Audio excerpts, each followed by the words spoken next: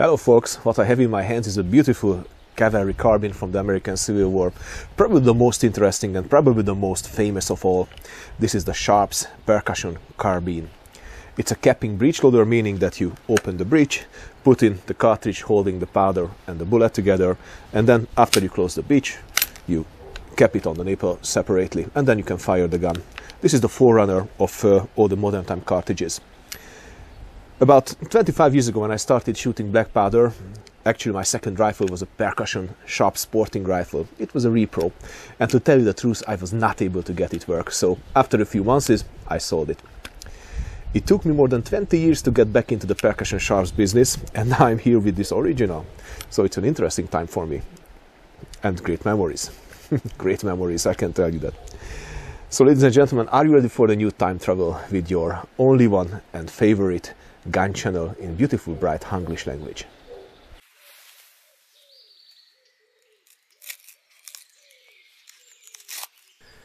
During the American Civil War, the cartridges were delivered to the soldiers in packs of 10, including 12 caps. This was the case for the Shraps percussion rifles and carbines as well.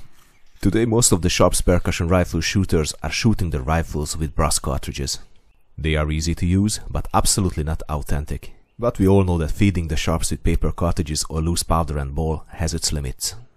Be prepared that after several shots, the action will be clogged.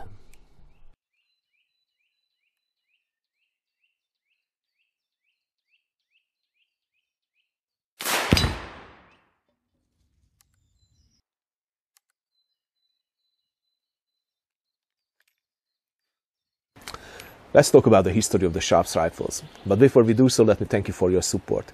Your donations through Patreon, or buying our American Civil War cartridge boxes, or our percussion revolver cartridge formers, or our US Arsenal Stadias, or the 19th century rangefinders, or our Arsenal label printing stamps, or our new products, which is a powder measure set, made according to the Ordnance Manual. They all help to keep the quality of our channel high. Without you, we would be in a much worse situation. Probably we would switch to broadcasting sleeping dogs or squirrels.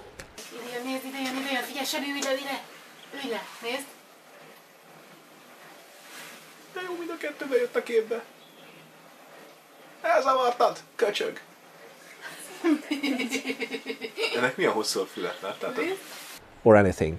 So thank you very much again. We know very little about the early ages of Christian Shraps. We know that he was born in 1810 or 11, and he worked in the rifle works of the Harper's Ferry Arsenal. This was led by John Hancock Hall. He was responsible for developing the breech loader, the first ever breech loader to be adopted by the American Army. This was the Hall flintlock breech loader. And he was also responsible for developing production processes, methods for making guns with interchangeable parts. This method, this know-how was also distributed to the different other arsenals as well. We know that Christian Shraps moved to Cincinnati in 1844, where he started his own business. His first patent was issued on the 12th September 1848, and he claimed two important novelties in gun manufacturing. It was a breech-loading design, of course, with a vertically falling block. First, he said that when you open the breech block, it falls down and opens the breech of the barrel completely. Second, when you close the breech, it will shear off the end of the cartridge, exposing the powder. He also claimed that the breech block is integrated with the nipple. His early rifles were already equipped with automatic capping devices as well. This capping system was later improved in 1852 when he integrated this capping device into the lock plate of the rifle. As usual, I start my shooting session with authentic reproductions of the original military cartridges for the Shraps. I'm not after hole-in-hole accuracy, but I would like to check the tactical accuracy, and I would like to see the reliability of the rifle. So let's start the business with some offhand 30-meter shooting.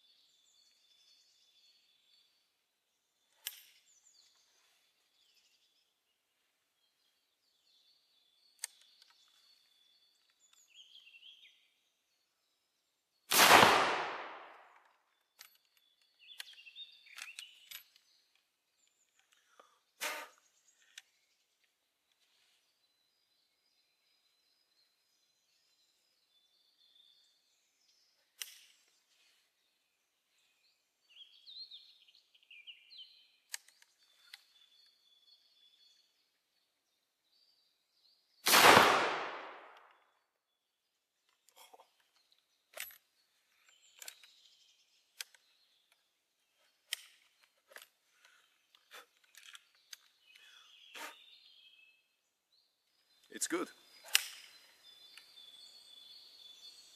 But that's what happens when you shoot the Shraps and you don't care how you close the breech. This lady bites, but otherwise it's working. Very, very good. Ladies and gentlemen, that's offhand 30 meters and the first ever 6 shots with the Shraps carbine. And first, it works, which delights me. I love that. Second, accuracy is not the best, but it's fair. Let's do some more shooting. Shraps did not have a production capacity, so he teamed up with Albert S. Nips in 1849 to produce his first rifles. Nips produced around 250 rifles in both 36 and 44 calibers. These rifles already featured a slender breech, meaning that the face of the breech block was not perpendicular with the axis of the bore. This feature helped the block to cut the end of the cartridge. The real kickoff of the Shraps rifle was the establishment of the Shraps Rifle Manufacturing Company in Hartford, Connecticut in 1851. Shraps teamed up with George Penfield to create a factory that can produce large quantities of Shraps rifles. Shraps would be the technical advisor of the company, while he would receive a royalty after each and every single rifle made at this factory. Penfield never finished this facility, but in fact he teamed up with Robin and Lawrence to produce the Shraps rifles. Robin and Lawrence of Vermont had to create a factory that can produce 10,000 Shraps rifles a year. This company started work in 1853 in Hartford, Connecticut. This was the time when the first government orders came in. The Ordnance Department ordered 252 caliber carbines, out of which 150 was to be equipped with the Maynard-style tape primer system. The Maynard tape primer was already in use on the model 1855 Springfield rifles, so it was obvious to add it to all the military rifles of the US Army. And this is my second shooting session, also with reproduction military cartridges, at this time at 50 meters from a rest.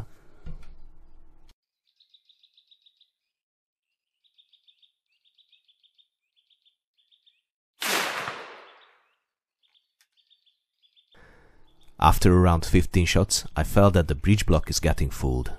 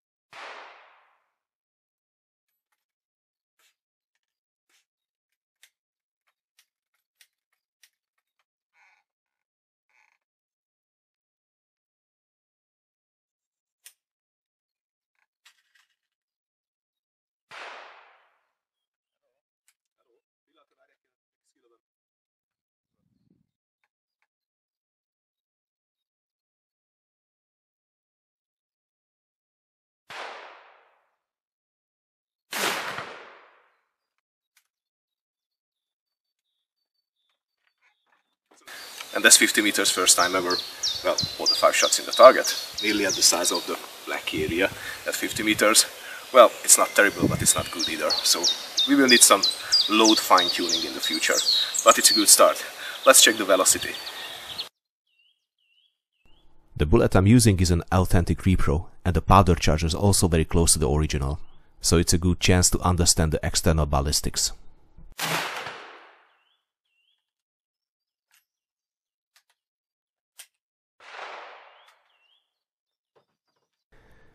The initial velocity is not too high, it's only 226 meters per second, and the bullet retains 208 at 75 meters. Richard S. Lawrence and Christian Shraps never had a good relationship. In fact, the agreement was completely dysfunctional. So Christian Shraps left the company in 1852 when his labor contract was not renewed. And the connection between them was so bad that he even started a lawsuit against his former company in 1855. So actually we can say that all the Civil War Shraps carbines and rifles and all the folding block action metallic cartridge rifles famous for the buffalo hunts and for the Wild West, they were all perfected after Christian Shraps left the company.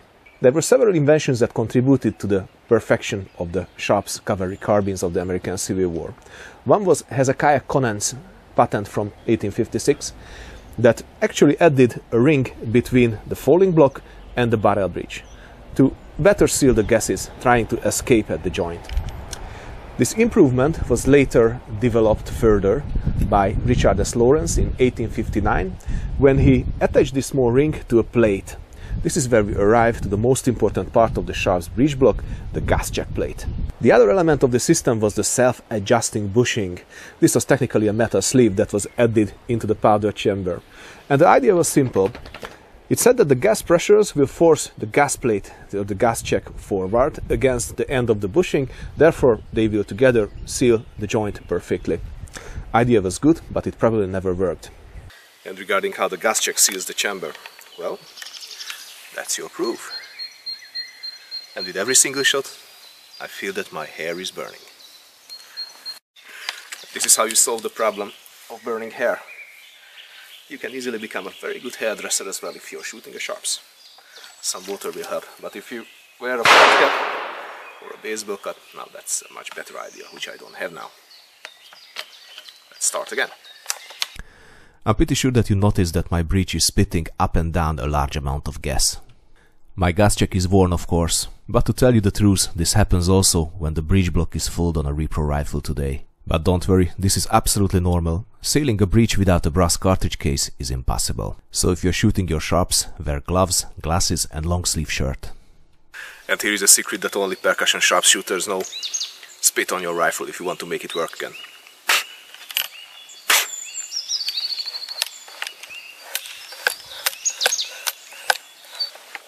Disgusting, isn't it? Yes, it is.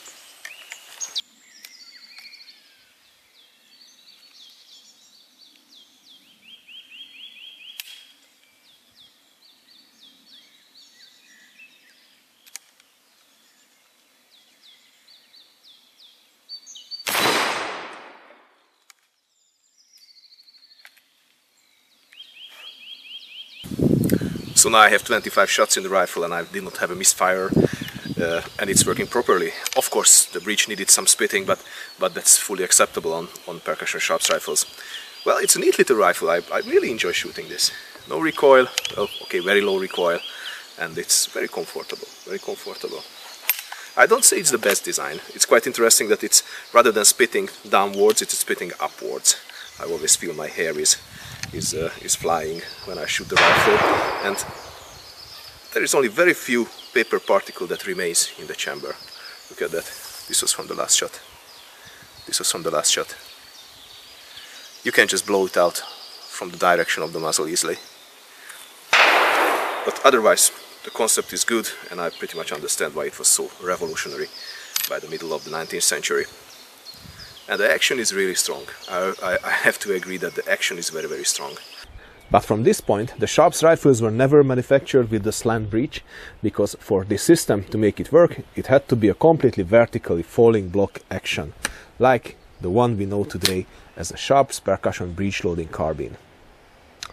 During the Civil War, more than 9,000 Shraps rifles and more than 80,000 Shraps cavalry carbines were bought by the US Ordnance Department. But this rifle was also used by the Confederacy as well, as this was the largest number war booty cavalry carbine available for them. And they also manufactured their own illegal version by S.C. Robinson. They made 5,200 pieces altogether. The reputation of the Shraps breechloader was probably the best among all the cavalry carbines during the American Civil War. Major Thompson of the 1st Iowa summarized his opinion the following way: Shraps carbines have no superior. In range, it is fully equal to a mini-air rifle, and the facility and accuracy with which it is loaded and discharged renders our dismounted cavalry more than equal to the enemy infantry and far superior to their cavalry. Breechloaders were not new in the American Army when the Civil War broke out, and it is still interesting that they excluded them completely from the cavalry tactics. Cook's cavalry tactics of 1862 only deal with the saber and the revolver as the arms of the cavalryman. This is quite interesting, as the mounted rifleman concept was very strong in the American continent. In fact, the Civil War conflict showed that the cavalry has to have the same firepower as the infantry. In fact, the only cavalry concept that survived was the dragoon concept, but this lesson was learned very, very slowly. It lasted well till the second half of the First World War. This is the second day of shooting, and I'm searching for a more accurate load for my rifle. I reduced the original 60 grains of 1.5 F powder to 40 grains. The distance is 50 meters again.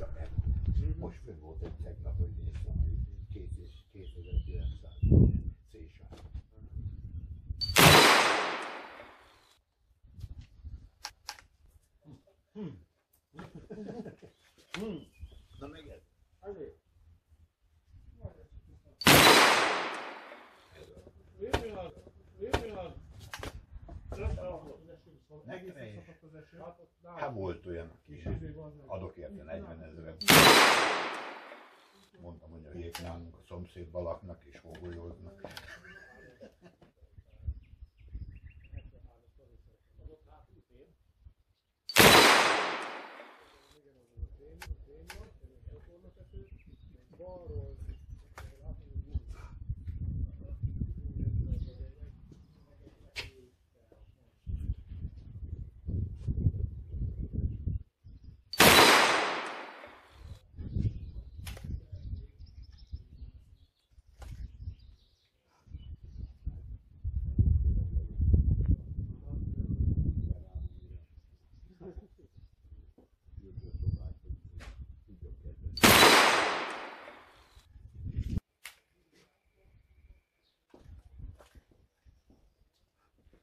Balázs mit vártak?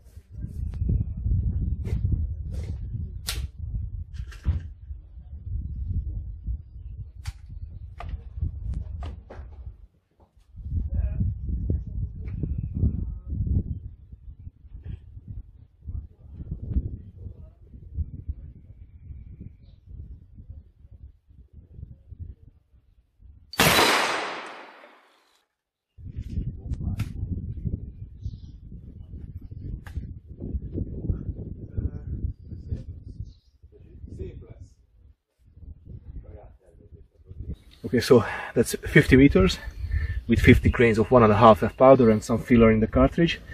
The group actually shrinked, so if I'm good to myself, I would say it's within the 9 ring, which is quite okay for a paper cartridge. And we have the marks of grease at the bullet holes, which means that lubrication of the bullets is quite good. There were 4 versions of Shraps cavalry carbines delivered during the American Civil War. The first version was the model 1859.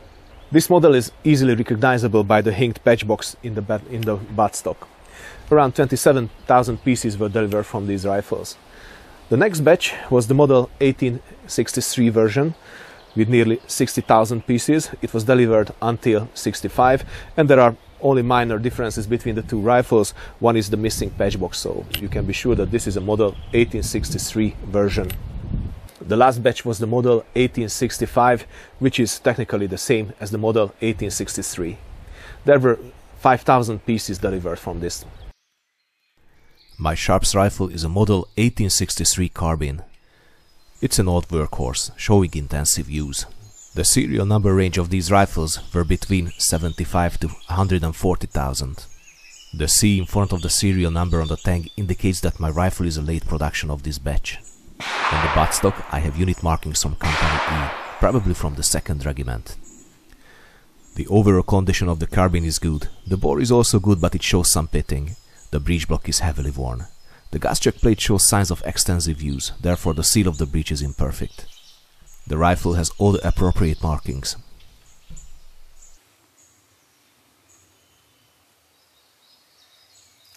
The rear sight is graduated to an over-optimistic 800 yards. The front sight is a German silver blade. The length of the bore is 22 inches and the nominal caliber is 52. The rifling has 6 grooves and lands and the twist is right hand, one turn in 48 inches. And of course the lever has a safety for cavalry use.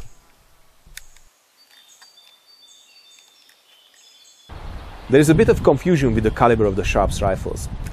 The US Army purchased 52 caliber Shraps carbines and rifles. They were fed with 54 caliber cartridges, while the US Navy purchased 56 caliber Shraps breech loaders. Let's talk a bit about the operation of the Shraps rifles. According to the original manual of the slant breech Shraps rifle, the loading and firing had to be the following way. To load, move the lever guard forward, insert the cartridge and press it smartly with the thumb, then return the lever to its former position and the arm will be loaded. If desired, insert a ball at the breech, force it to its seat with a rod and charge with loose powder. This is my 3rd 50-meter session, this time with cartridges loaded with 50 grains of 1.5F powder and some corn wet as filler.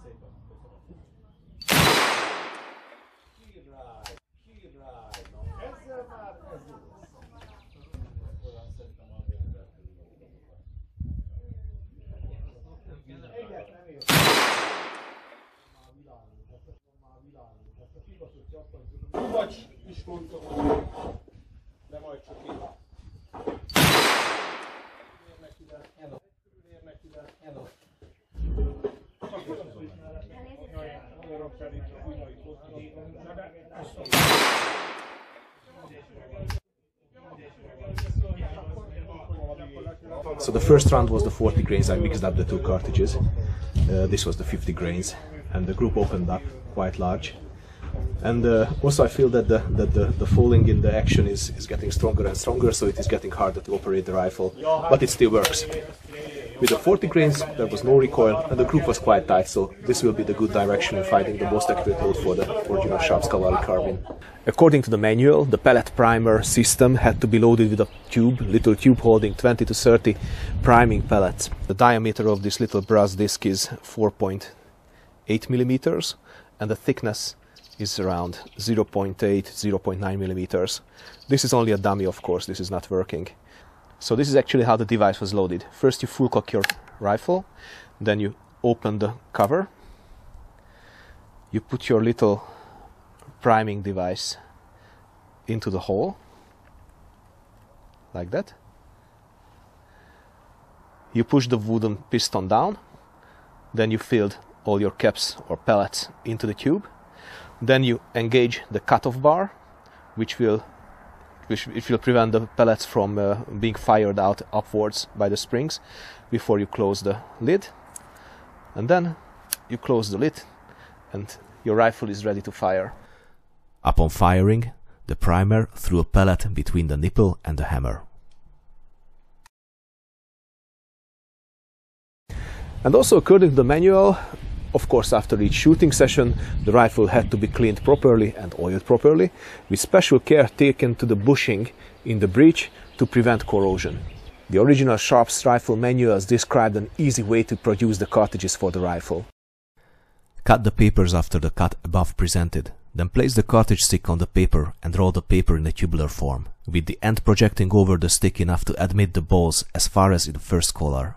Then put a little gum arabic paste in the end of the paper tube and insert the ball and choke it around with a cord. Then withdraw the stick and charge with powder and fold it the ordinary way. But during the Civil War, the soldiers were not rolling their own cartridges for the Shraps rifles, but they were issued cartridges that were manufactured by private contractors or by the arsenals. The only bullet in service at the beginning of the conflict was the so-called old-style bullet. This had a ring tail to be able to tie the end of the paper case of the cartridge to the bullet. According to the Ordnance Board meeting in 1854, the cartridge looked the following way. The ball used in this gun is solid, oblong in shape and weighs about 455 grains.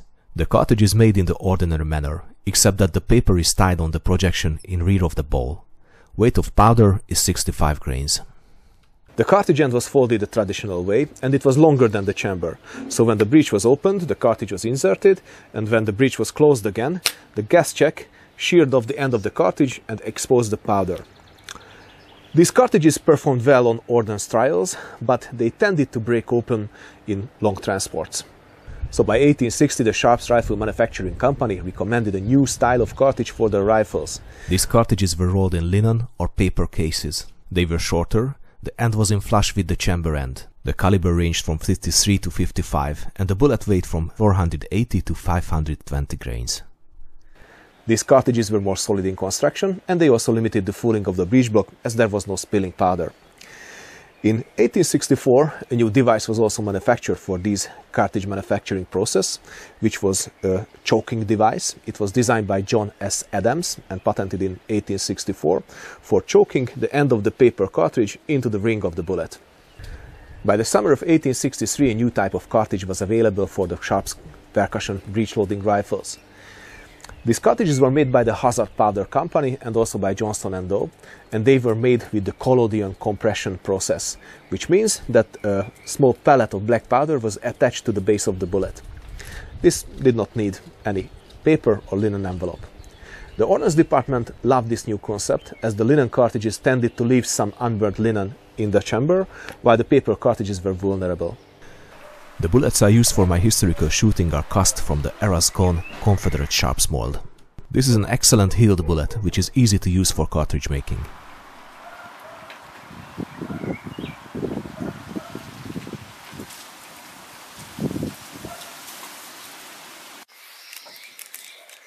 The process starts with rolling the case. The length of the paper is your chamber length, and the paper has to be wide enough to be able to roll it twice around the mandrel.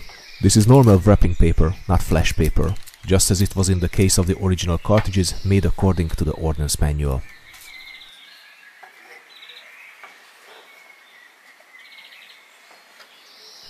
Now comes the closure. Apply some glue to the end of the cartridge case.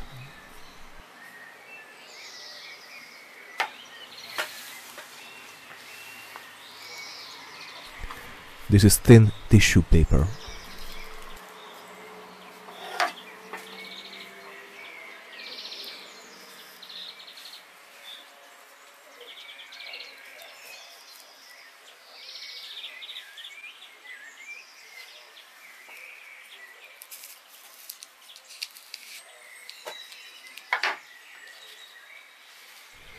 Now comes the military powder charge, 60 grains of 1.5 F Swiss powder.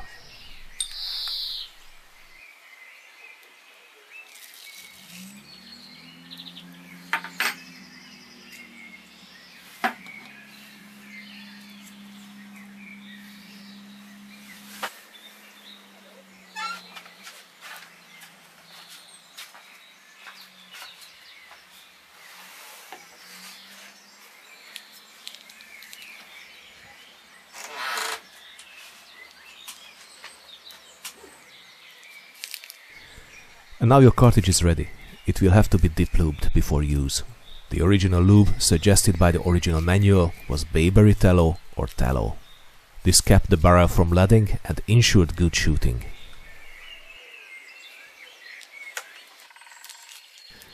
And this is my fourth 50-meter shooting session. I reduced the charge to 36 grains of 1.5 F powder and 24 grains of corn wet as filler.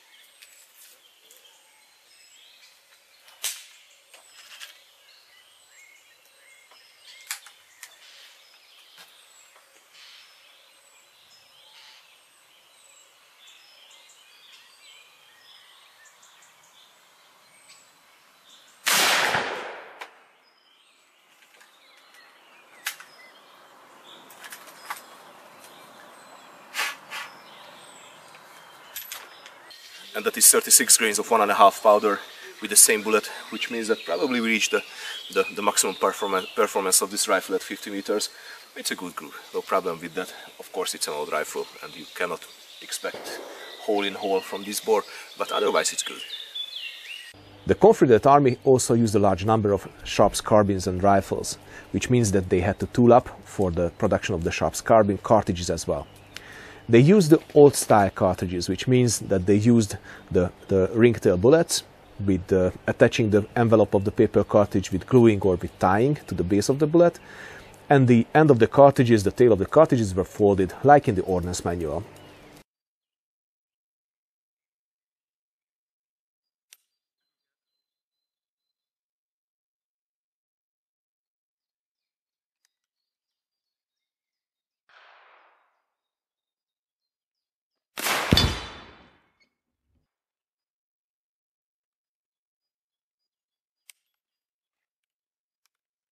The percussion Shraps rifle was not the best design of the American Civil War. It was not the best, but not bad at all. But it could easily be converted after the war to center fire metallic cartridges. And in fact, we still use these rifles today for hunting with a great joy, as they can handle high pressure modern cartridges as well. But why do we love the Shraps rifles today? Well, first of all, because of Quigley Down Under movie. If you are a grown-up man and you have seen the movie, then sometimes in your life you must have a 45 caliber metallic cartridge firing, breech loading Shraps rifle, because otherwise you won't have a complete life. Second, we love these rifles because there are plenty of repros available.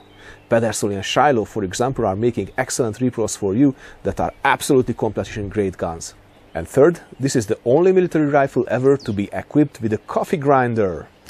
Walter King of the 4th Missouri State Militia Cavalry designed and added coffee grinders to the model 1859 carbines they had. There are only 12 pieces existing, and today there's a consensus that this is probably not a coffee grinder at all, but it was designed for grinding corn. But you know what? Who cares? It's a beautiful addition. So ladies and gentlemen, thanks for tuning into the Capandball channel again. I really hope that you enjoyed the show, and be prepared for more Shraps content on the channel later in the future. If you wish to support us, the link to the Patreon site, to the capandball.com website where our webshop is, and our eBay store are listed in the description. So ladies and gentlemen, until next time, stay cool and keep your powder dry.